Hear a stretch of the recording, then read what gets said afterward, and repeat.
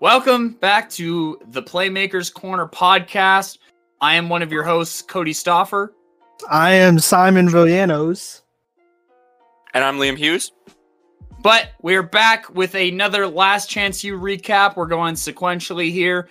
So we'll be talking episode 2 of the latest season at Laney College. And later on, we'll be talking about Rakeem Boyd, running back over at Arkansas. All the things that he did well as a JUCO player, all the things that he did well or has done well up until this point at Arkansas, and what he needs to do to improve his draft stock for the NFL and where we see him landing and such. So in episode 2 of Last Chance U, they give us a quick recap on what Coach Beam means to the Oakland community.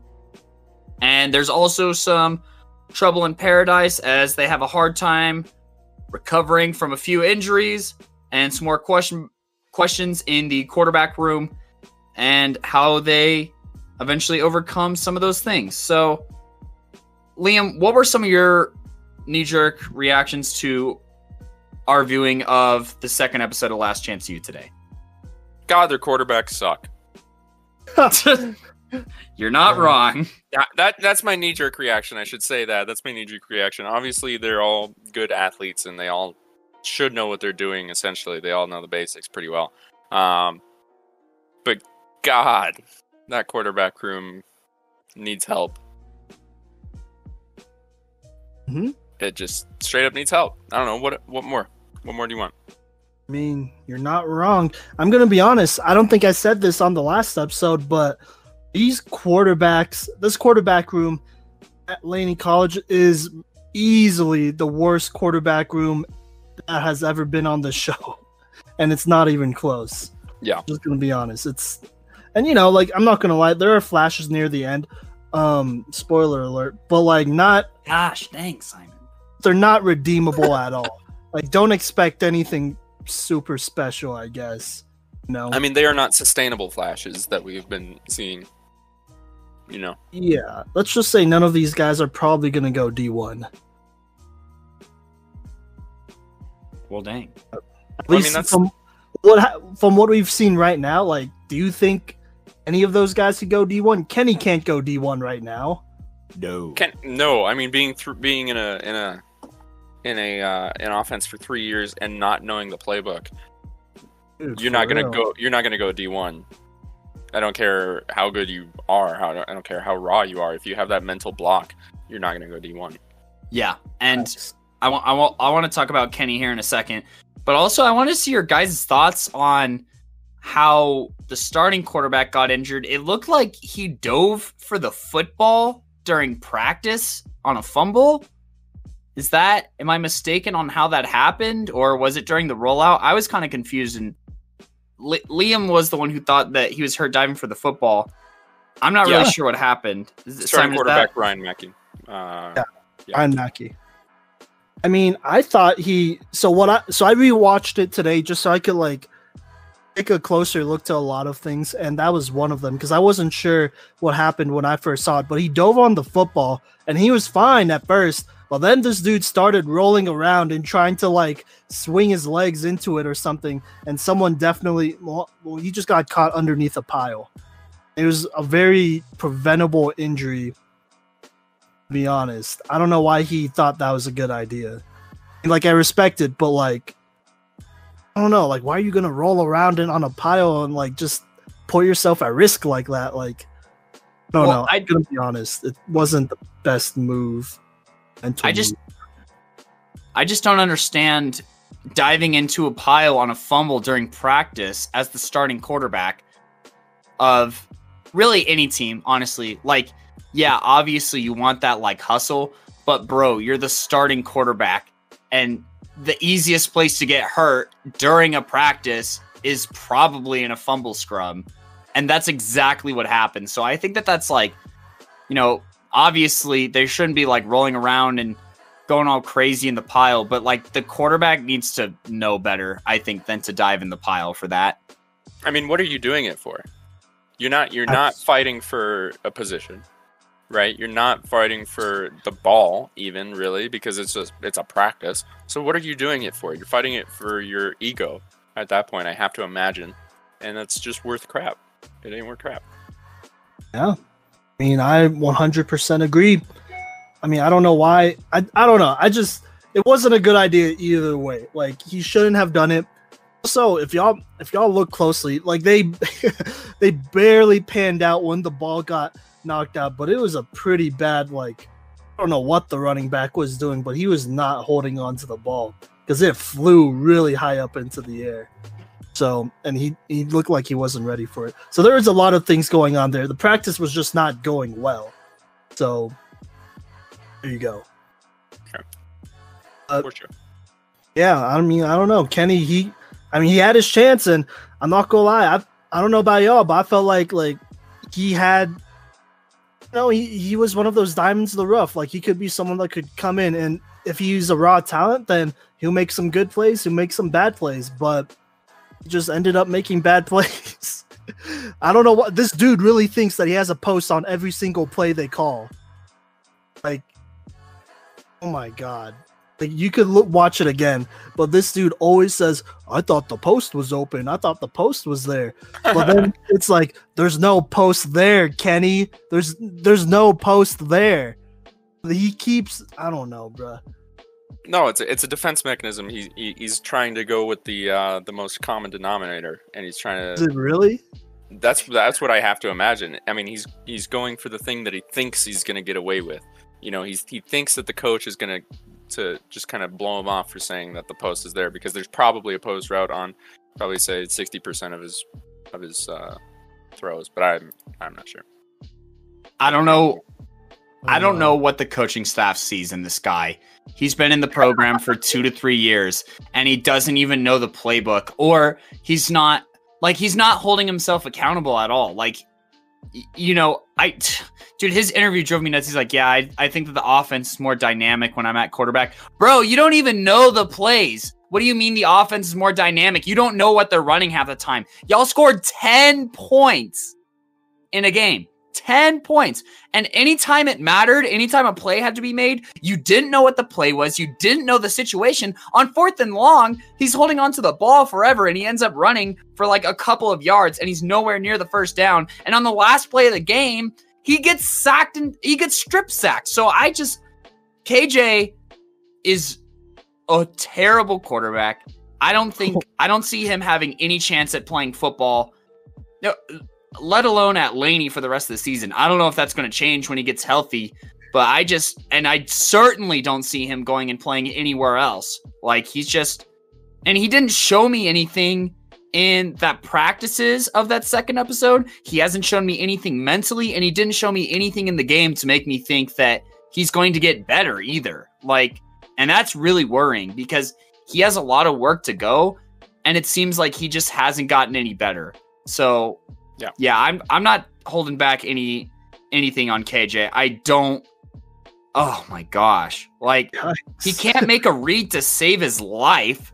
First off, he can't make good throws to save his life, and KJ was the entire reason they were 0-2. Like, I feel like the coaches have really tried, and they've had to have tried everything for the past 2 to 3 years to get something out of him, even a shred of hope that he could develop into anything, and he doesn't. And then his reckless play and him holding onto the ball too long is kind of what ends up getting him hurt. And not only is he a liability to the team, but he's also a liability to himself by not knowing what's going on. And sure. I think that had a huge part to play in his injury. Yep. I definitely agree. I don't know if y'all remember this scene, but in the game, Coach Beam, he was all like, man, KJ, his brain power is just so limited. I remember at the time thinking, like, dang, that's kind of that's really insulting, but that was the nicest way I've ever heard anyone call someone else stupid. That was as nice as he could have gotten there. I would have just, I don't know. I feel bad because I don't want to rip on this dude because he's just trying to follow his dream, but it's like, oh, what are you doing, like, outside of practice? Are you studying the playbook? Like, I'm going to be honest, if you're the backup, you should already know the playbook because you're not in there getting reps, so you should know this playbook inside out. If you don't even know the playbook, then forget reads. You don't even know the play. So especially after 2 to 3 years, like, yeah, that too. Oh, it's. I could not imagine this. It's unimaginable, the situation that Laney was put into when KJ had to step up and play quarterback. So that set me off. I mean, shout out to the defense though. They stepped it up the second game. I thought they played much better. Well, Rajon could have played a little bit better, but he's getting into form. Yeah, and I think we could definitely talk about that as well. Yeah. Talk about just, mentally giving up on certain plays and not taking every play seriously. Yeah, he's one of those that needs to ease into it, kind of. But I don't know if he wants to make it to the next level. And we all know he can. Like, we've seen this dude practice. Like, he's a beast. He's a baller. He moves really well. Oh yeah. So it's more of a matter of him just. Oh my God. There's the inner teacher in me, but it's more of a matter of him applying himself. I mean, you're not wrong, though. You're not wrong. Yeah, but it is, though, because, like, we know what he could do. He has fantastic hands. He's very smooth hip-wise. He has very fluid hips. And, so, like, he could be really aggressive playing the ball. But, I don't know. Sometimes it's just not there. But we could talk about that more because there are 2 games in this season. In this episode. So, yep. Yeah. I think I said everything that I needed to say about the game and basically KJ. That's the summary of that second game of the season. KJ happened. So, yeah. Anyways, KJ got hurt and he never played again. So there. Spoiler alert. Oh. It's not that big of a spoiler because, the guy that they picked to be the emergency quarterback was none other than Dior Walker-Scott. And he played absolutely out of his mind in that game. There's a big difference between how Dior was preparing and how KJ was preparing. And maybe that's just how they framed it in the documentary. Like, I'll give it that. But you could definitely tell that Dior was picking it up way easier in the 2 or 3 days he was named quarterback than KJ did in 2 or 3 years. So, I don't know. That might say more about Dior, but I don't know. What do y'all think about Dior Walker-Scott? Dude's a baller. Absolute. Dude is a baller. Yeah. And go on. I have in my notes. So I was kind of going off of my reactions to the episode sequentially. I put Dior at quarterback, and then halfway through the game, I scratched out at, and I put in all caps for quarterback, and put an exclamation point on that because, oh my gosh, he played out of his mind. He threw more touchdowns in like that one game. He was responsible for more touchdowns in that one game than like the other quarterbacks through the first 2 games. Like, bro, they really scored over 60 points on this team.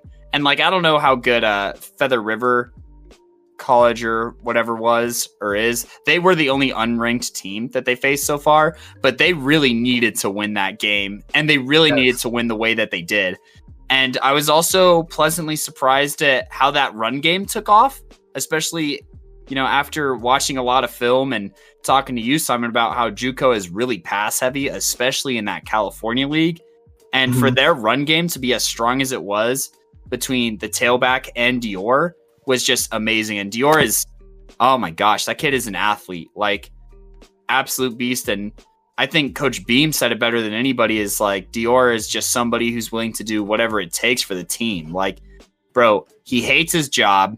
He's homeless and like he's just in a really tough spot, and his family misses him. They showed that a little bit, like he's got a lot going on and he still pours himself into the team and makes plays and makes the team better. So it was nice to have something that wasn't so frustrating to watch, but actually like inspiring in this episode. Yeah, no doubt. I don't know about y'all, but I got some goosebumps once that music picked up. Oh my gosh, what song was it? It was the Too Short song. Yeah. Oh my gosh. It was Oh my gosh. We might have to play a little clip here, but not too much because YouTube gets weird about it. But yeah, once that song started playing, like I got goosebumps because he just went off and he was electrifying. That little hurdle into the end zone got me all hyped. I was like, let's go. That's what you want though. Like you want a guy that like not only embodies like the soul of the team, but he embodies like the hard work that all of y'all put in and is still disciplined enough to utilize all of that to be great and to win, most importantly. You know, and that's Dior Walker-Scott. And you know, he may not be the tallest guy or, you know, I guess the most talented, skilled type of guy, but you know, physically and just mentally, like he's that dude for sure.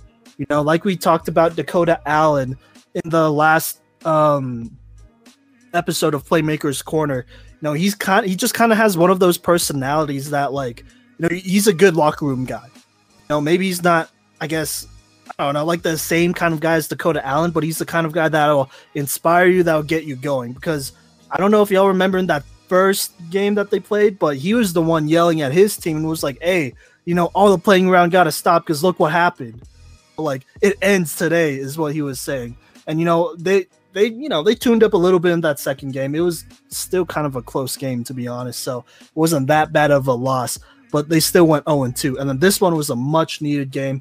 They blew up for 60 points. The run game took off. And I mean, I'm just going to throw this out there. You know, those running backs aren't, I'm not going to say they're the worst running backs in Last Chance U, but they're pretty, I mean, they might be pretty close. I don't know. Y'all will have to see for yourselves for sure. But the fact that they were going off, I feel like was in huge part to Dior Walker-Scott just being a threat as a running quarterback. Am I wrong there? What do y'all think? Liam, what do you think? Yeah, I think you're completely right. I mean, if you don't feel comfortable in your passing game, then you at least have to have a running game. And that's what he brought to the game for them. You know, he brought a running game and he brought a doubt for the defense. Like, who's going to run it? Who's going to run it? Who's it going to be this time? And now suddenly, instead of 2 threats, we're 1.5 really, which is like a passing threat and then maybe half of the running game, right? Now there's kind of like 2.5.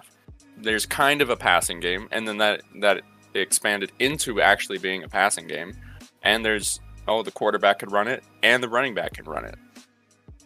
Oh. So it gives the defense almost too much to think about, especially not being able to really practice for it and have film on it going into the game. So I think that, you know, even though he is 5'8", even though he is primarily a receiver, even though he is a good receiver, you know, he said in the show, I can do it all. I can do it all. Mm-hmm. Which is, you know, that's what you want to hear. And he did it all. And his throws were great. I mean, they were very catchable balls. Maybe they weren't perfect throws, but they were all catchable. He put some in some contested territory, so he trusted himself. He trusted his receivers, and it paid off. They responded to that trust with numbers, with points. He definitely got lucky on a couple of those throws. Oh, though, he definitely did. Lie. But you know, you got contested, and I was thinking of that jump ball he threw into triple coverage. Yeah, contested is certainly a word, but hey, Liam's right. Still beat. I mean, if you don't trust your receivers to make that play, then then they won't trust you to throw that ball. You know? Yeah, you're right. You're right. I don't know. But, maybe you shouldn't trust your receiver to make that play, but like, you know, get the coach's voice out of your ear, man. Yeah, for sure. But it was good seeing it happen. And I mean, I don't know about y'all. But like, there was one thing of this episode that kind of rubbed me the wrong way. But remember when all of those assistant coaches were at the bar talking about who to put at quarterback? They brought up Dior. And this was before, you know, he was even given the chance. But they were like, okay, so if Dior played quarterback for the rest of the year, do you think he'd get an offer to a D1 school? And they're like, no. And that kind of like,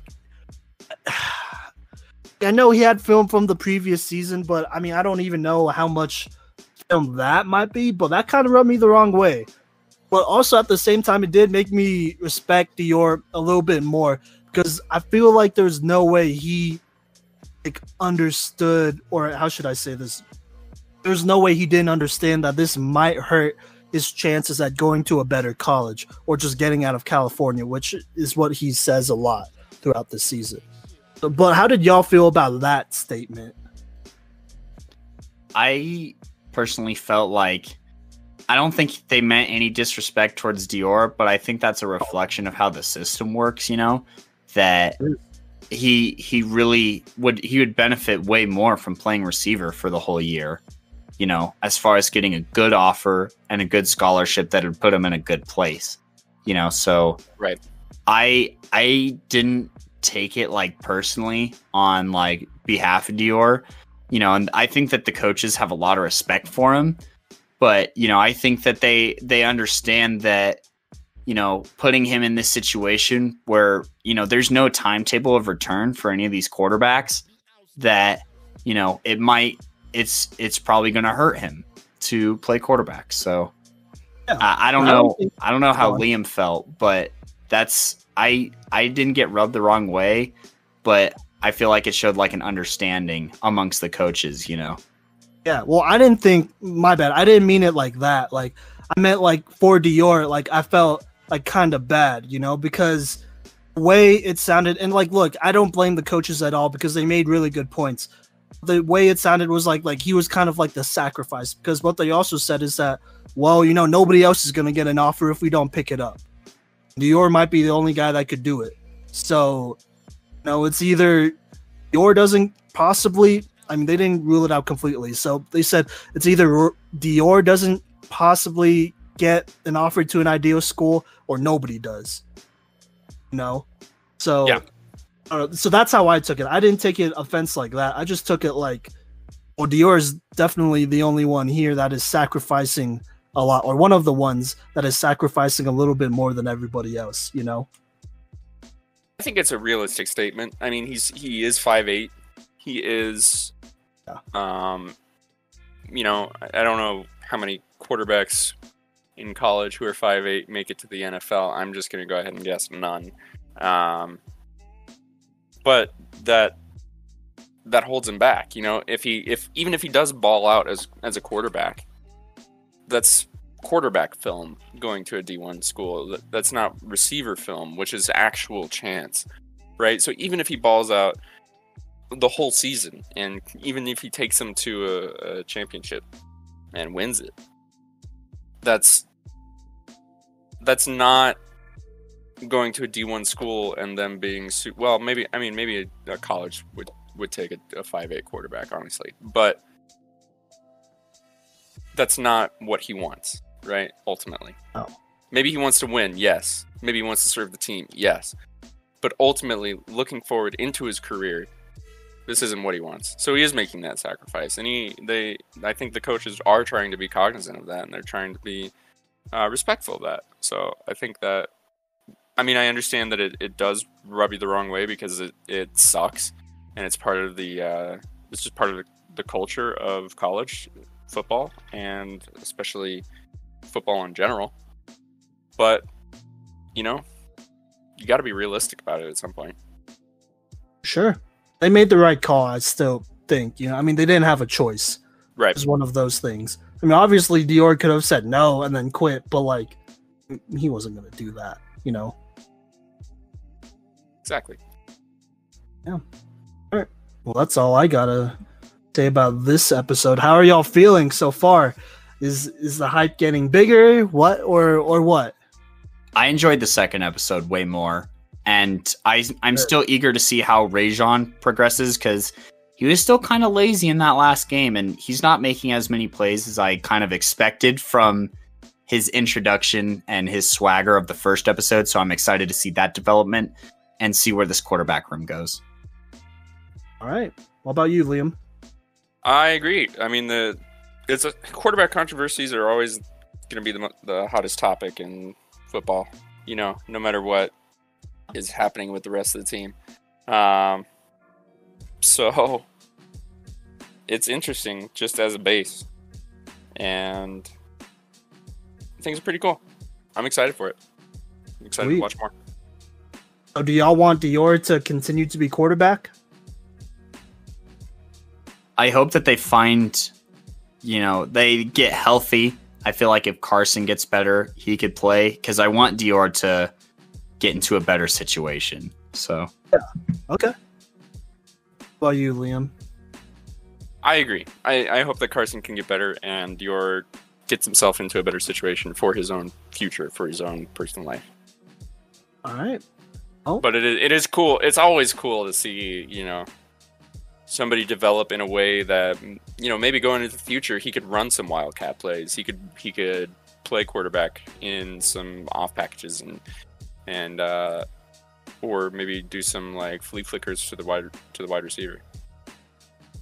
Yeah, absolutely. That's the kind of film that, makes that encourages coaches to call those plays. Yeah, because a college or an NFL team, they're never going to consider Dior to be a quarterback, but they might be able to consider him in kind of one of those versatile roles where he's a threat. Maybe if you don't know where the ball is, look for Dior.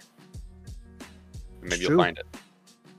Yeah, he could potentially be a Taysom Hill type. You never know. Yeah, exactly. That's definitely becoming a thing. But yeah. All right. So is there anything else I'll have to say, or are we good? I'm good. Sweet. All right. Well, speaking of Last Chance U, we're going to continue on our theme of JUCO player breakdowns, and we're going to talk about Rakeem, the Dream Boyd, arguably one of the best players to ever on Last Chance U, and actually continue to be successful.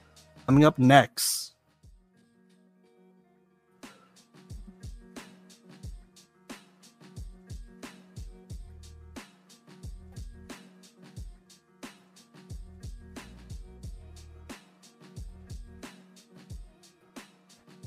What's good, y'all? Welcome back to the Playmakers Corner. Here, we're going to do another breakdown of yet another JUCO player from Last Chance U as well. From season... Oh my gosh, I got to think about this. From season 3 of Last Chance U, the first season at Indy Community College, Independence Community College. We're talking about Rakeem, the Dream Boyd.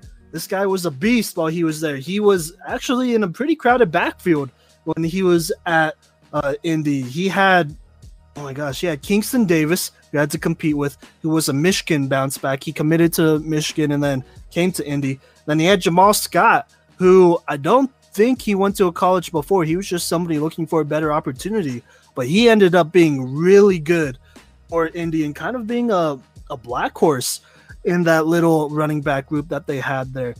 He was a sleeper for sure, and he did end up going D1 as well, Jamal Scott, that is. But here we are talking about Rakeem Boyd. He is arguably the most talented player to ever be on Last Chance U. His backstory, I wouldn't say it's as turbulent as some of these other backstories on Last Chance U, because there's plenty of really good stories, but it's still pretty interesting. So did originally commit to Texas A&M. He spent 1 year there, and I don't think he was in any real trouble. He just really didn't like the opportunities there for him, so he decided to go to Independence Community College and play for the famed coach Jason Brown, who, by the way, y'all will find this out when we get to Independence, but he is definitely one of the best recruiters in the country, no doubt, because he recruited a whole ton of D1 talent. And Jason Brown definitely has a reputation because, I don't doubt these numbers, but at the time he was at Indy, he was sending 30 to 40 players back to Division I, and none of them ever got kicked out of school. So that's crazy. That's how good, you got to be to go to Independence and play for this team. But anyways, here we are. We're going to talk about Rakeem Boyd and his JUCO film first. So let's talk strengths. Do one of y'all want to start talking about the 6 foot, 215 pound running back of Texas? Kodey, go ahead. This dude. So, as far as strengths go for Rakeem Boyd after watching his JUCO film, I'd say that first thing that stood out to me was he's a very patient back. He's willing to He's willing to wait for the holes. And, I talked about this a little bit with Bijan Robinson, but I'd say even more so with Rakeem Boyd. He's willing to hang out in the backfield for as long as it takes. And I'd even say, this is another strength that I put down for him, but it kind of goes hand in hand is, he just needs one cut and he could be off to the races. I feel like he was severely outclassing people by being at Independence, and it was borderline unfair. And then another thing that I really liked about Rakeem Boyd at Independence was he has excellent running technique. He pumps his arms very well and he gets his legs up really high. He high knees it a lot. And I just think that, obviously that's not something that you see a lot with running backs, but he has the same form of a track athlete or a long distance runner, depending on what run he's on and what play he's on. And I think that helps him be more of a potential workhorse back. I feel like his carry load has been pretty light so far between his career at Independence and at Arkansas, which we'll talk about a little bit later. But yeah, I think that that'll extend his career, just his running technique, and it'll make running easier, and he has a great stride. So those are some of, I like to work in threes here with the three strengths that jump out to me, either the fastest or his strongest strengths. And I'd say that his running form is probably some of the best that I've ever seen. And his one cut ability is super strong, and he's very patient back. Yeah. I'll toss it over to Liam on what he thinks Rakeem Boyd's best strengths are. Yeah, I completely agree. We watched the film together, and I think both of us couldn't stop commenting about his running form, which is awesome. It's awesome to see. I think he's even good in passing situations. We didn't see a lot of complex routes being run by him, but what he did run, he ran well, and he caught the balls that were thrown his way. I don't know if we saw any passes into coverage where he was being covered, but either way, he's good at getting the ball and then making something happen with it, which is awesome, no matter where he is on the field. I do have to agree that he's probably the best single runner that we've reviewed so far, and he blew me away with his form. So those strengths are pretty obvious watching his, what's the word? His film. Yeah, his film. Yeah. Oh, 100% agree. He was that dude for sure. And just to throw this out there, because I don't think either of y'all know this, or maybe not. Maybe I mentioned it once, but the Jayhawk Conference is the Kansas JUCO conference that Independence Community College is in, and that is considered to be, at least in my opinion, it is. Obviously, with JUCOs, it's hard to compare them all because there's different situations, but the Jayhawk Conference is definitely considered to be one of the best conferences in all of JUCO. It's the SEC of JUCOs, if there were any, to be honest, because there are just so many good players. And this is something that y'all will learn about in the later, or not the later, but in the JUCO, in the Last Chance U seasons before Laney. But in Kansas, there is no out-of-state limit or players that could come in and be offered scholarships and whatnot. So any out-of-state player could come in, and there's no limit, because most places, especially the South, and you could connect the dots here, only allow up to 10 out-of-state players. So there you go.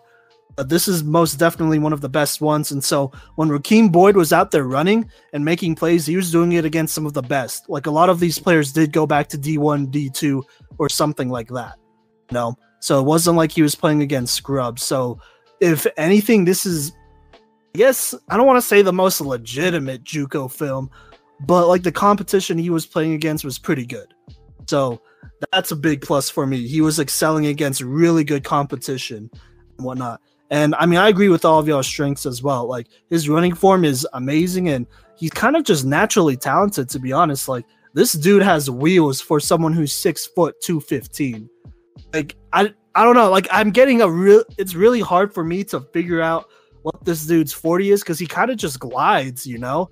Like, Yeah. Does that make sense? Like kind of like an Eric Dickerson type of or Adrian Peterson type of gliding, you know? They're just a little bit taller, so it looks like they're slower, but they're going, you know, they're going like real fast. And so his top end speed, in my opinion, is pretty elite. And it shows when he does get to Arkansas as well. So yeah, those are the strengths I have to say about Rakeem Boyd. Also, you know, durability, that's another one. And I mean, honestly, he never really had any maturity issues. He's always been a pretty hard worker and whatnot. He just wasn't in the right situation at Texas A&M. So there's that. And yeah, I mean, you can't say that about a lot of JUCO players, to be honest. So there you go. All right, so let's talk weaknesses. Do y'all mind if I go first? Yeah, go for it. Okay.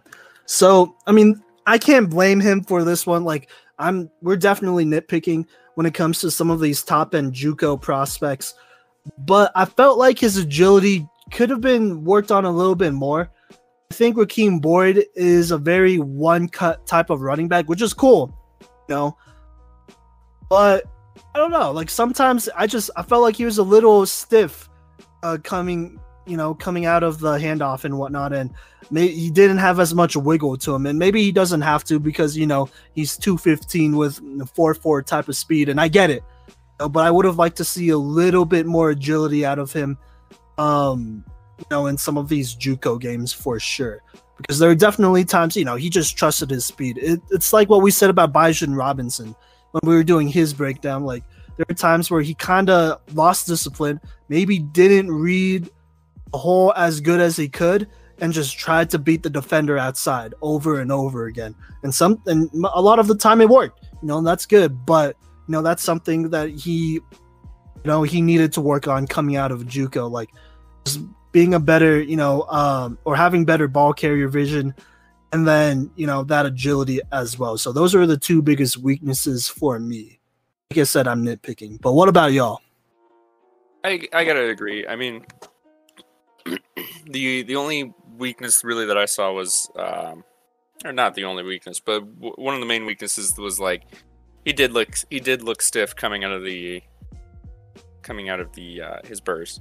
And while his burst speed is phenomenal, he definitely went straight to like the end of his form, right? So he could get tripped up a little bit, and he could allow himself to not like run shoulder first into a hole, you know, where he could blast a defender back who's coming from the second level. True. So I think that shows maybe a little bit of impatience. Right? Like he's ready. He's ready to go score right now. So he's just trying to get to the end of his form and just blast off. Yeah, no doubt. I hear What about you, Kodey? So I think that one of the things that I noticed is while it's nice that he has good form, you know, when he's going down the sideline and when he's running in general, that's nice. But I think he started running too tall too early in a lot of the plays. Like, it looks like he's running standing straight up, right? In a lot of this JUCO film. And like, while that worked at the JUCO level, you know, and a lot of guys would just bounce off of him because he was just like, his legs were so strong. It just confuses me a little bit why he wouldn't get lower. And, you know, we've seen his cuts, we've seen his burst. I know his legs are really strong, and we'll see it a little bit here in the Arkansas film, but he could go through guys and he just wouldn't a lot of the time. And I think playing lower would promote that. So he ran really tall, and I feel like he bounced outside a lot and he'd miss holes. You know, like he would cut inside too, but I feel like he definitely missed out on even some potential touchdowns by bouncing outside instead of cutting it back in. Mm-hmm. And then once again, this is just nitpicking quite a bit, but the ball wasn't always in the correct hand, you know, and yeah, like obviously it turned out like fine, but we'll see how that adjustment, you know, of him having the ball in the right hand the majority of the time affects his gameplay from Independence to Arkansas. So like just having the ball in that outside hand, it statistically and technically and schematically speaking, it made a huge difference when he started to do that more at Arkansas. So those are the weaknesses that I notice. Like you guys said, it looked a little awkward, almost like straight out the gate.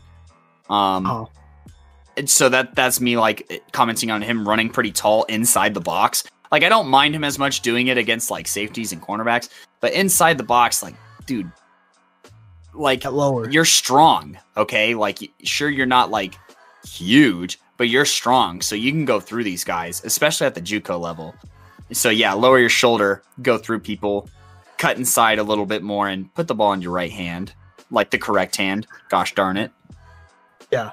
Oh, for sure. I mean, I totally agree. And honestly, it's not that Rakeem Boyd shied away from contact. I felt like he was finishing off a lot of his runs, and it'd be pretty intense too when he's like at full speed and he lowers his shoulder into you. Like that's 215 pounds going, oh my gosh, who knows what at you. And so you would be able to finish his runs. It's just like, I mean, like you said, like, I don't know why, like he just didn't put down his shoulder enough initially, I guess, like he was always trying to like out finesse somebody. It felt like, if that makes sense. Yeah, for sure. I think it makes perfect sense. And in Last Chance U, this isn't a spoiler, but Coach Brown, Jason Brown, he did say that, Rakeem Boyd to him was like a Leonard Fournette type, just naturally talented, having all the speed, having all the strength. Would I compare him to Leonard Fournette? Probably not, because Leonard Fournette, especially in college, was notorious for being physical at all points of contact in the field. Like, it doesn't matter if you got him in the backfield, he will lower his shoulder and run you over. And it was with malice for sure, And I really kind of do feel like that Rakeem Boyd probably could channel his inner Leonard Fournette if he wanted to, college-wise, that is. But, we'll get to that when we talk about his Arkansas film.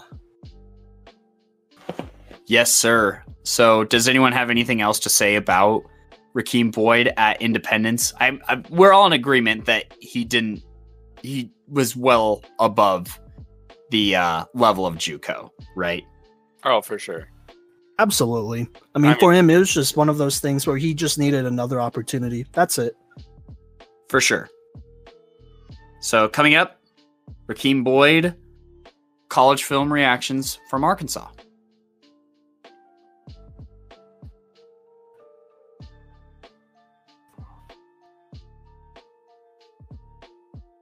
Welcome back, everybody. Welcome back to the Playmakers Corner.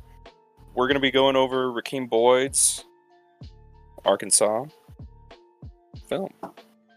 Does anybody have any knee-jerk reactions from watching it? I'll go ahead and go first. Something that popped off immediately to me that I put as my first strength was he was never tackled by the first guy that put his hands on him. Yeah. It always took more than one person. And I think that a lot of that is attributed to the change in facilities from a JUCO to a Division I school. I know it's still Arkansas, but it's there. The difference is there in the trainers, in the weight room, in the equipment, in the science, the health science behind it. He got a lot thicker, I would say. And that, while that's a strength here in never being tackled by the first guy, I'll talk a little bit about how it kind of became a weakness, but yeah, he was never tackled by the first guy. And then the other thing that I want to say was his ball security. He had his arm locked around that ball, and it was in the correct hand. And I talked about this on the last segment. I'm going to talk about it again on this segment. When he was at Independence, he fumbled the ball 3 times in one season, okay? And he lost one of those fumbles. You know how many fumbles he's had at Arkansas in 2 years? Tell him. 0. 0 fumbles in 2 years at Arkansas. And that's, I think a lot of that is, A, from him getting stronger in the weight room, and B, from holding the ball in the correct hand. I saw it in the correct hand basically every play, and his ball security is some of the best that I've seen. So just once again, I love bringing this up. every like 120 to 150 carries or touches, I should say, a running back will fumble the ball in the NFL, with the exception being, Christian McCaffrey fumbles once every like 2 to 250, 300 touches. Rakeem Boyd in nearly 350 touches over 2 years in the SEC has not fumbled once, and he's played Bama twice. So, I mean, he is in a committee, which is cut down on his carries, but that is still very impressive ball security to me, especially in the SEC.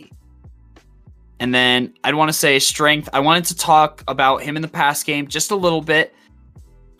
He hasn't gotten a ton of chances to be in the pass game, but his hands are good. He catches with his hands. He doesn't catch with his body, which is encouraging to see because that means that he'll drop the ball less. And he also has good spatial awareness. There is one play in particular that stood out to me when I was watching this film with Liam, where, he stays in pass block for a second, checks to make sure nobody's coming through on a blitz. And then when he splits off just where he needs to be to catch the ball as a check down and get the first down and some more. And I think that he also shows good field awareness when he's catching screens, as far as following his blocks and where to cut to as well. And also on flare routes and even on wheel routes, just knowing where the defenders are and where the grass is. There's some receivers that will run routes right into traffic, right into defenders. And that's it's hard to coach awareness. It's something that comes basically from yourself as far as studying film and knowing your tendencies and then be able to correct on that. And that is something that I think Rakeem Boyd has, is that discipline and that desire to get better and to constantly be getting better in every aspect of his game, right? And that is something that immediately jumped out to me was, he got smarter at Arkansas and stronger. So those were the things that immediately jumped out to me. And he became a much better player at Arkansas in these past 2 years. And I'd say even better from, he increased dramatically from 2017 to 2018, and he increased even more from 2018 to 2019. And I'm excited to see what 2020 has in store for us. Maybe. Yeah. All right, what about you, Liam? You want me to go? Sorry. No, you're good. Yeah, I think I can only really just emphasize exactly what Kodey said, and that's he fixed almost everything that we were seeing that was quote unquote wrong at Last Chance U, or not Last Chance U, but at Independence. And he's kicking butt, and he's getting a few more looks. I think I can't remember exactly. I think he gets more looks in the passing game than he was at Independence. But he is the star of that offense. And he is not only just the star, but he's able to at least be reliable, and he's able to be good even when their team is losing and they're probably passing it 40 times a game. He's still getting runs that break for 60 yards, 40 yards, a touchdown, a 20-yard touchdown or something. And he's making things happen. And that's awesome to see. Especially, with a low-scoring offense like Arkansas had. And especially going up against good defenses. All right. So, yeah, no, he's improved a ton for sure. I got to bring up the level of play because I brought this up at Indy, so I feel like it's fair to bring it now that he's in the SEC.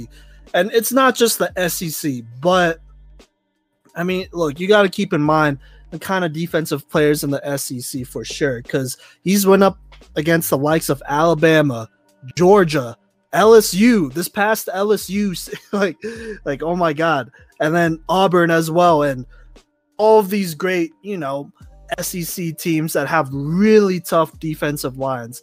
And to keep in perspective, I'm pretty sure Arkansas has not sent one offensive lineman to the NFL in the last 2 years. I'm pretty sure, or even got a lineman to the NFL as a practice squad player, to be honest. So that should tell you how good this Arkansas O-line is, because they're not good, and the fact that Rakeem Boyd has had a 1,000-yard, well, over 1,000-yard season against, playing in the SEC against some of these SEC teams with a terrible O-line, with, to be honest, really no passing game, also no defense either, says a lot. Because he's single-handedly carrying this Arkansas team. Obviously, you can't do everything, because if you're a running back and you're the only good player, then that just means other teams are going to stack the box and beat you up every game. But he still makes it happen, and I personally think that Rakeem Boyd has definitely become a lot more physical playing in the SEC than he did on the JUCO level, for sure. Maybe he was a little bit slower, for sure. I think the agility thing is still kind of a problem, but I like the physicality at the point of contact, for sure. Much more, in his Arkansas days than his JUCO days. Like there are times where, because he has no choice, like he'll just get swamped by 2 or 3 defensive linemen before he even gets the ball. But he will lower his shoulder or whatever and find a way to make something out of it. And so he's becoming much better at breaking tackles like that at the point of contact, at the point of getting the handoff and whatnot. And honestly, he's getting better. And obviously the speed is still there. Maybe he lost a step or two, but that's not, that's not the biggest thing if he's still producing on the field. Because like I said, this isn't a talented Arkansas team, and they're not going to be talented this year if they play. So the fact that he continues to succeed is a really big deal, because you really don't see many running backs succeed like that with a terrible team, because they really do rely on a lot of people to be good. So that's really impressive to me. And honestly, some of the big games he had, like against Alabama, pretty sure he had, if I remember correctly, over 100 yards and 2 touchdowns in one of the games he played against them. And then I think he got just under 102 in another. But yeah, so he's produced in big time games for sure. And he continues to get challenged. And if you want to look at the list of defensive players he's went up against, it's really impressive, because you could basically list off the whole LSU and Alabama roster, and then throw in some Georgia and Auburn and Florida players, and that's a pretty impressive list of defensive linemen that Rakeem Boyd has went head-to-head with and still produce, So, honestly, that's really all I got to say. I'm going to be honest, I really wanted Rakeem to succeed, but when I saw that he chose Arkansas, obviously they have a history of developing running backs. I would say a pretty solid recent history with Peyton Hillis, Derek McFadden, Felix Jones even, but I didn't expect him to be as good as he is right now. And so this is really good for Rakeem Boyd, honestly, because he's also stayed pretty healthy despite, getting beat up all the time by multiple players in the SEC. So, yeah. All right, so let's talk weaknesses. Who wants to go first? Kodey, Liam, or I can? I can go first. Okay, go for it. So, as far as weaknesses go at Arkansas, I still think that he runs pretty tall. That's one thing that he hasn't really worked on too much, and maybe that's just because it hasn't been pointed out to him.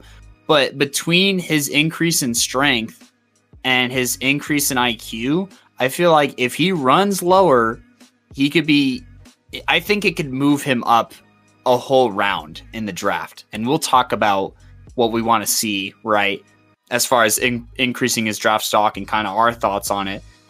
But I think if he runs lower, low man wins. Simon, I don't know if you were told that literally every snap in practice, but I was brought up on low man wins. And when I was when I was first playing football in middle school as a fullback, I had to live by that because I wasn't a big kid and our team wasn't big and I had to play fullback. So it was all about being low for me. And that's where I was able to excel I was short, so I was already low to the ground, but playing the leverage game. And I preach that to my players even now. Right. So he still needs to bring down his shoulders just a little bit and bend at the knees and just inside the box. You know what I'm saying? It's fine if you start running tall outside of the box when you get past most of the traffic. But I think if he stays lower inside the box, he'll push Piles not only 2 yards, but 4 or 5 yards, because he's good at chugging his legs once he gets wrapped up. But if he runs just lower, people will bounce off of him in the first place. So I'd also say that a weakness that I noticed for Rakeem Boyd at Arkansas is I think that his weight fluctuation and his strength fluctuation kind of messed with his speed a little bit because, it's different when you put on a bunch of weight, right? And I think that he'd look a little awkward, that kid that hit his growth spurt too fast or something. And I think that he needs to get used to, and I've even seen some reports that he's pretty comfortable at the weight that he's at now. But I think that he had trouble finding a comfortable playing weight and size, I guess. And that was something that I noticed. And that's not really a fault of his own. That's just something that you learn as you grow, right? And something that can be easily fixed, in my opinion, right? But something to definitely keep an eye on is what do I look like, right, at this weight, and what does it feel like for me and my body? So just knowing his body and definitely figuring that out. And then this isn't really a weakness. I mean, there's concerns about his pass blocking, right? But I think that if he just gets more involved in the pass game, and that's up to Arkansas and the coaching staff, right? I want to see him more in the passing game because he's so good at it.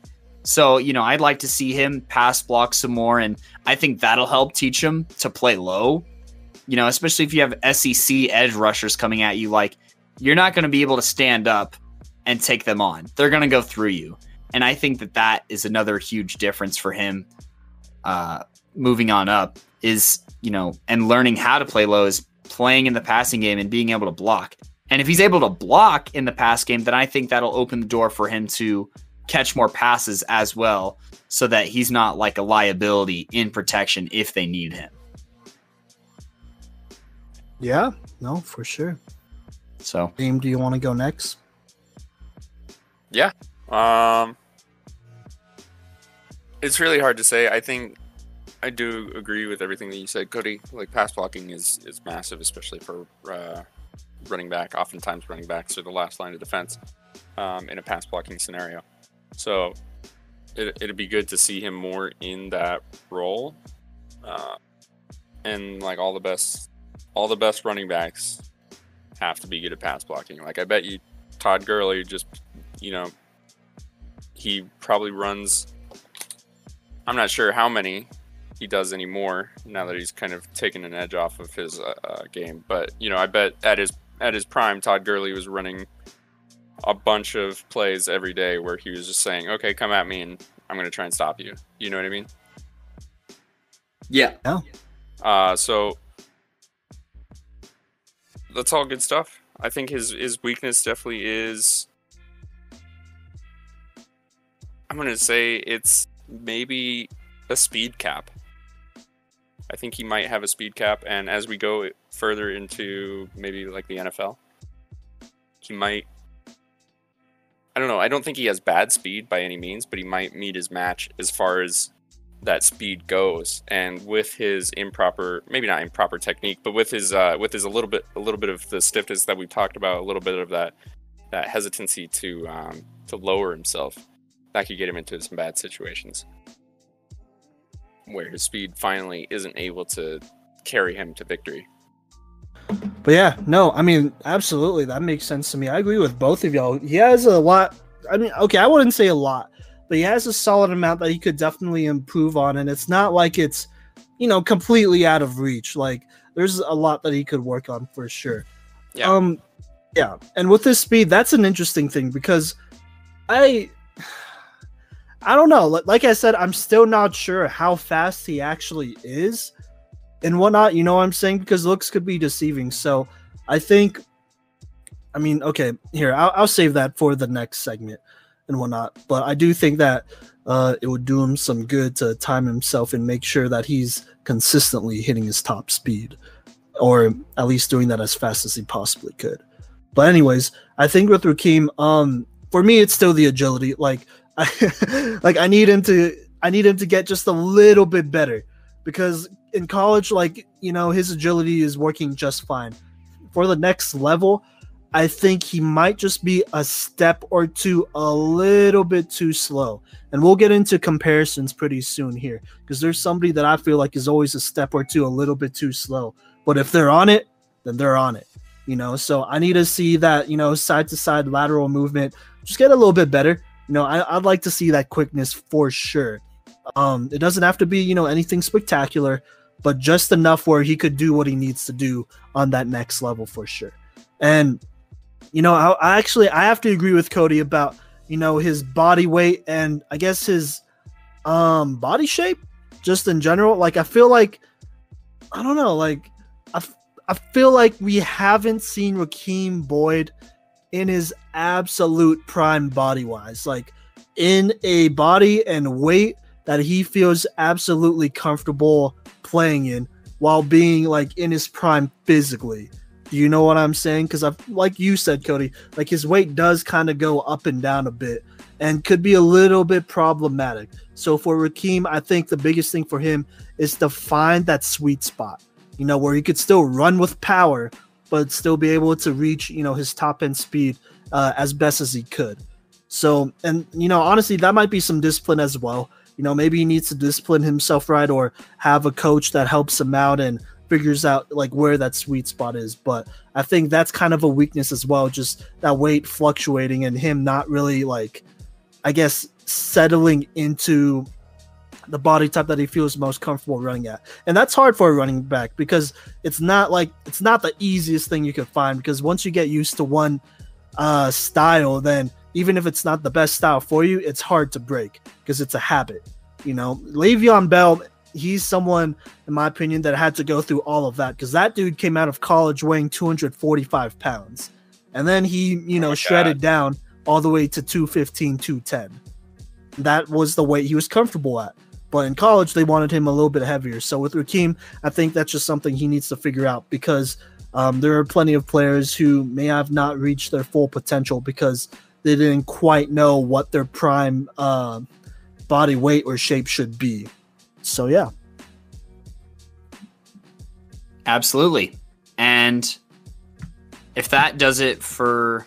Does anyone else have anything to add on for weaknesses or strengths that we saw at Arkansas? No. I don't.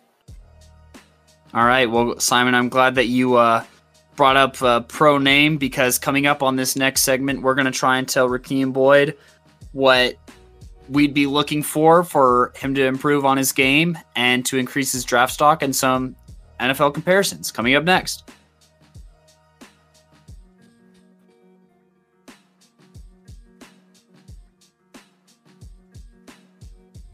Welcome back to the Playmakers Corner podcast. We're talking Rakeem Boyd, and on this last segment, we're going to be talking about what he can do to improve and some pro comparisons.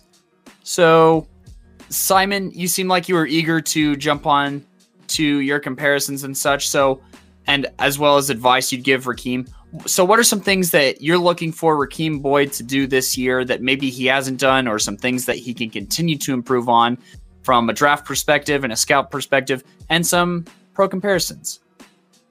All right.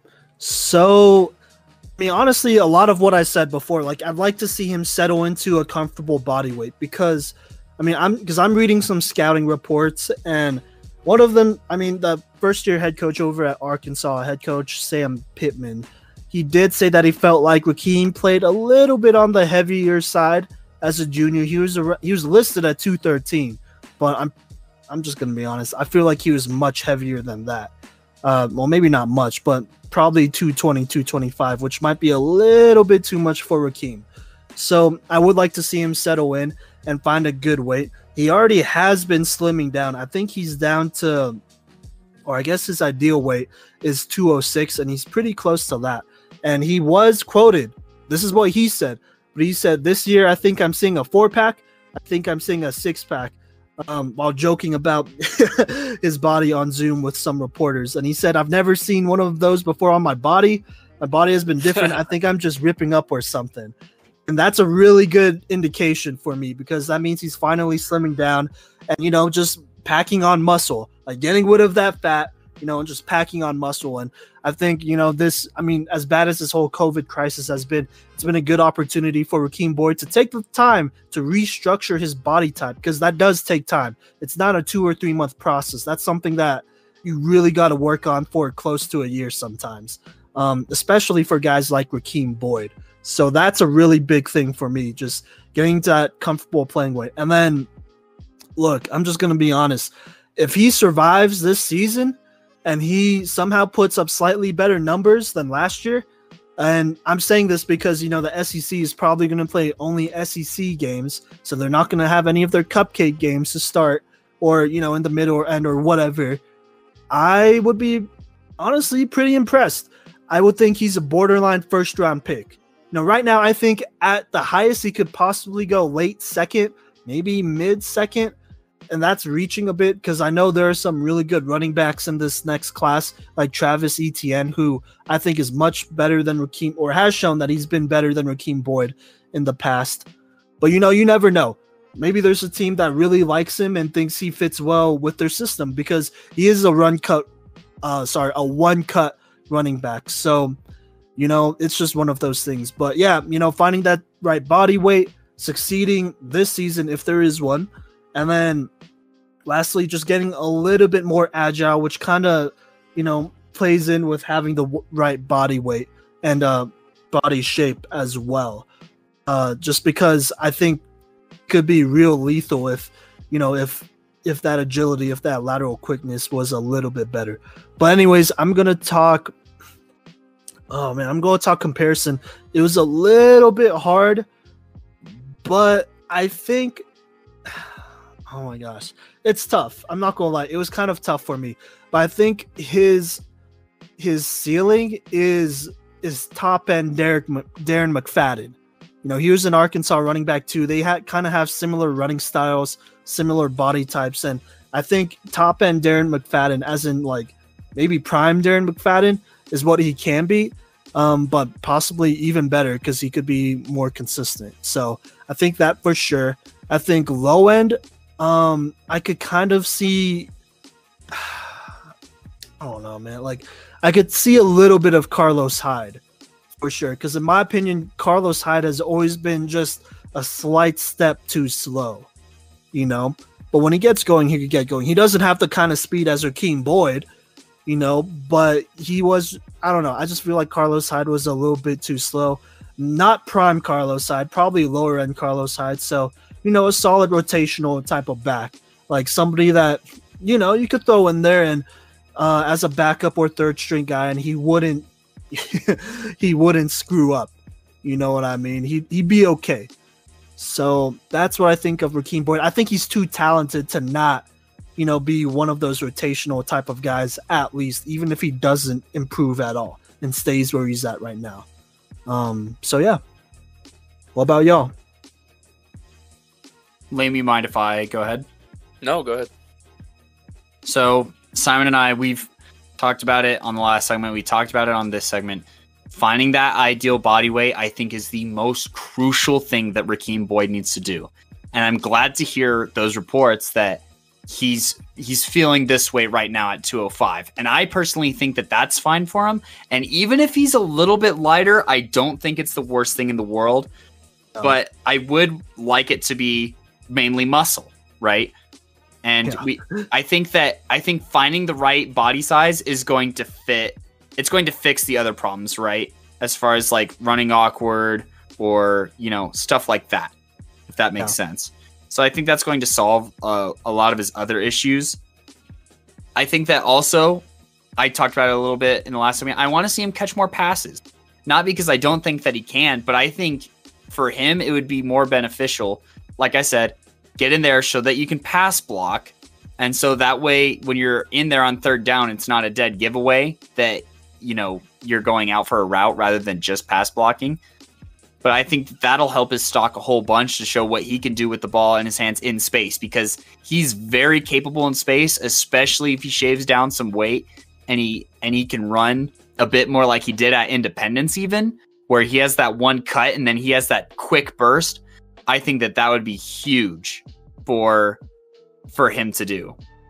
Now, as far as pro comparisons go, I think that as far as running styles go and that one cut ability and also just like kind of that passive strength goes, I see a lot of prime Jonathan Stewart from back with the Panthers in those first few seasons. Ooh, just because, because Jonathan Stewart, he was just strong enough to get out of the, like, as far as the first guy never being able to tackle either of them, like the resemblance is uncanny, right? It always took more than one person for Jonathan Stewart.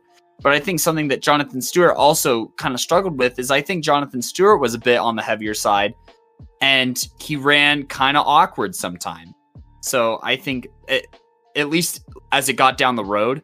So, slim down, peak shape. Jonathan Stewart also could kind of catch out of the backfield, make moves in space, and he ran taller, if that makes sense. Really pumped those knees and really pushed, if that makes sense.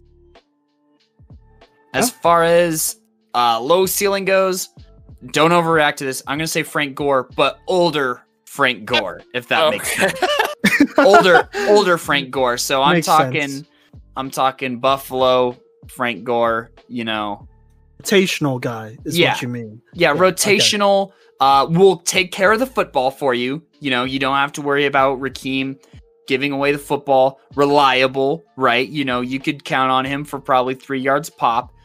And, an occasional first down. If it's short, he'll get the first down for you. He'll find a way, and he'll work hard and arguably be a leader. He's had to work through a lot, and he's been through a lot of different scenes, and I think that he could bring that on as a floor as an older Frank Gore. That rhymes. So, Rakeem Boyd's floor is an old Frank Gore. Remember that, and I'd still feel happy drafting him in the 4th round, at his floor, or even the 5th round.